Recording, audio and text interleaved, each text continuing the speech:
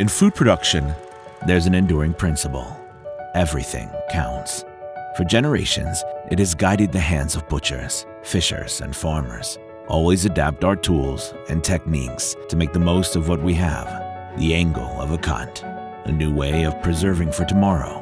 And today, as populations are growing and the need for food grows with them, it matters more than ever. Each point and process, from farm to table, from seed to plate, is an opportunity to do better, to transform how we make food, not just to make more, but to make the most of what we have, to find new ways to live up to that old principle, to make everything count.